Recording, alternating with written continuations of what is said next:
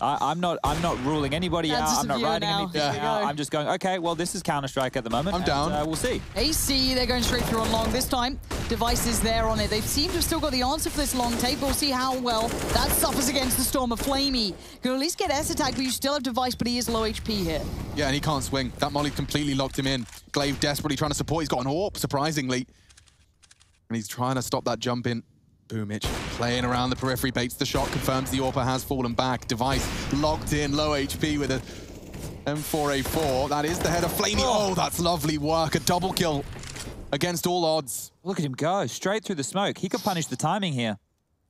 My God, how is he so bold to do this? But now the timing is already dissipated, though.